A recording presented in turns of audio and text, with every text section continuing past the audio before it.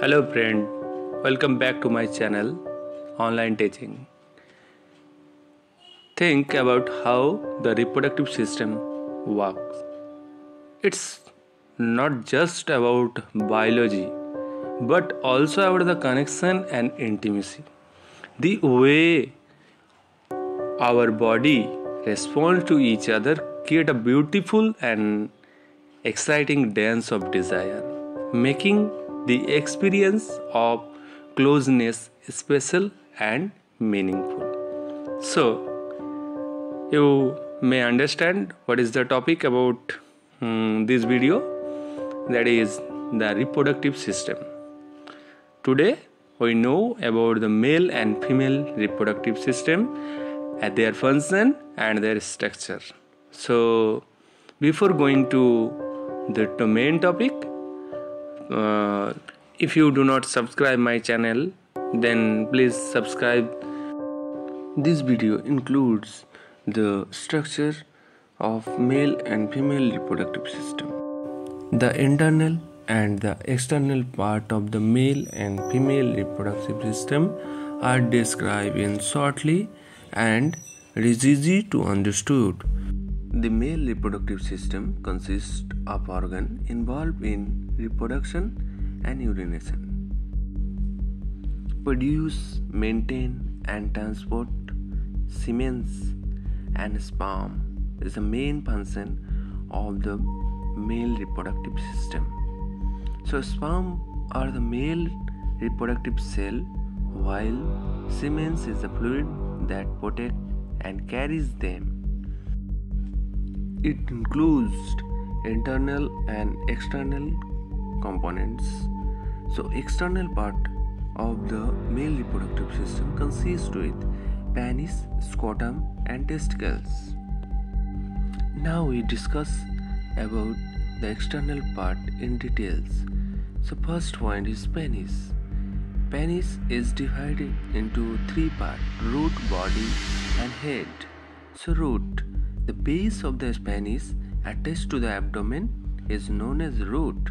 The body compares three chambers which include two corpora cavernosa and one corpus spongiosum that fill with blood during arousal, leading to an erection.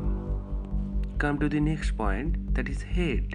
The tip of the penis, often covered by the foreskin. It contains the urethra, which transport urine and semen. When erect, the penis allow for sexual intercourse and prevent urine flow during ejaculation. Another external part is scrotum. The scrotum is a pouch-like sac of the skin located behind the penis that contains the testicles. It protects the testicles and helps to regulate the temperature essential for sperm development. Muscles in the scrotum allow it to contract to maintain warmth or relax to cool the testicle. So next point is testicles. The testicles are oval-shaped organ within the scrotum, responsible for producing sperm and testosterone. They are held in place by the spermatic cord and contain the seminiferous tubules, where sperm cells are generated through the spermatogenesis. Next one is epididymis. The epididymis is a coiled tube located behind the each testicles. It stores and matures sperm, making them capable for fertilization. So we see that the external part of the male reproductive systems are consist with penis, scrotum and testicles. Penis have three parts, that is root, body and head. And the scrotum is a pouch-like sac located behind the penis. And next is the testicles. Testicles are the oval-shaped organ within the scrotum. And lastly, the epididymis. Epididymis is a coiled tube located behind the each testicles. So now we discuss about the internal components of the male reproductive system. The internal part of the male reproductive system consists with vas deferens, ejaculatory ducts, urethra, seminal vesicles, prostate glands, and bulbar urethral glands.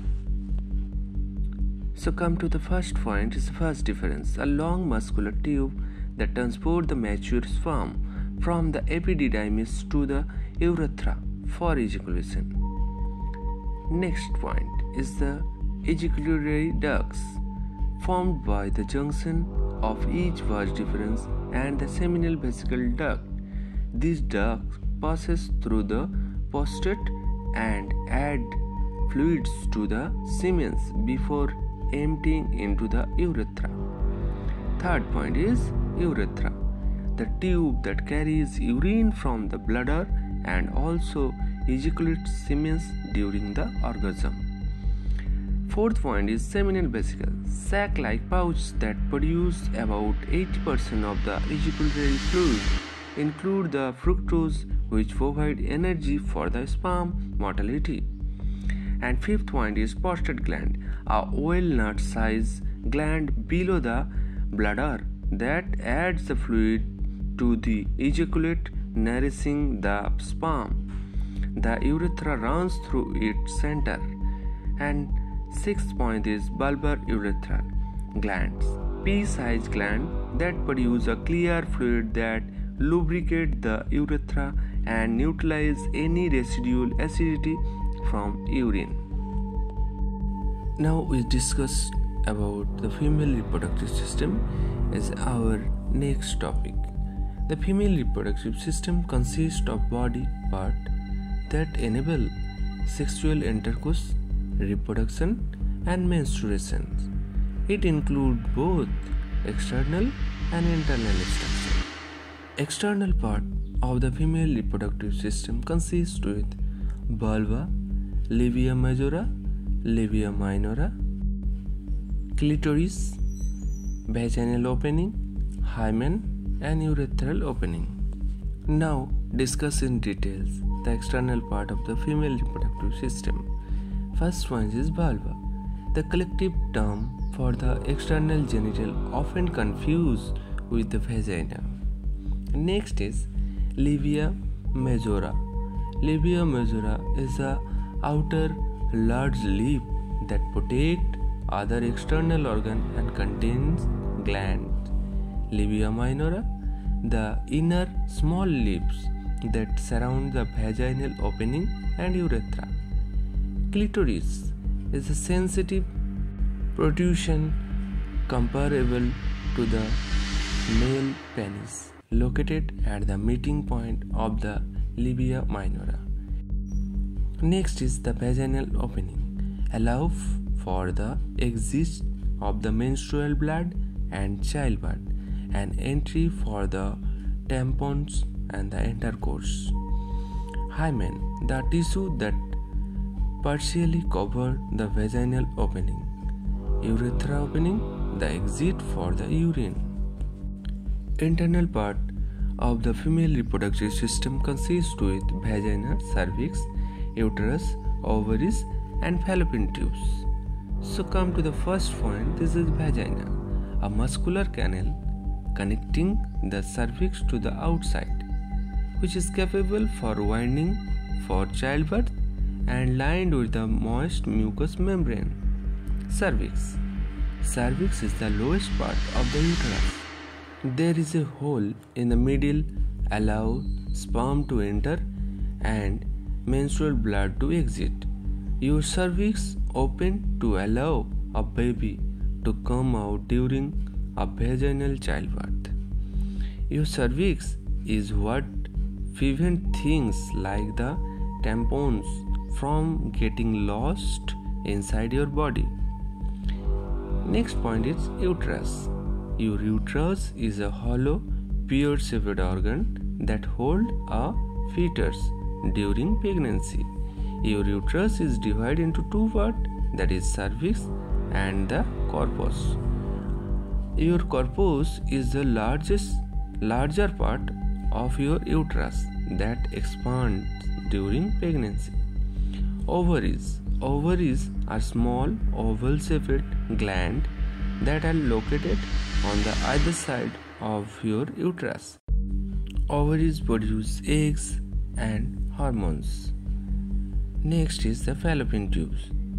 These are narrow tubes that are attached to the upper part of the uterus and serve as a pathway for egg to travel from ovary to the uterus. Fertilization of an egg by sperm normally occur in the fallopian tubes. The fertilized egg then move to the uterus where it implant in your uterine lining.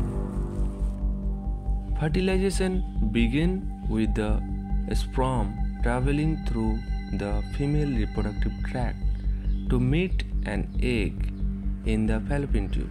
When a sperm successfully penetrates the egg's outer layer, it triggers chemical changes that prevent outer sperm from entering. This fusion forms a zygote, which then begins to divide and develop as it moves towards the uterus. Once in uterus, the developing embryo can implant into the uterine lining, leading to pregnancy.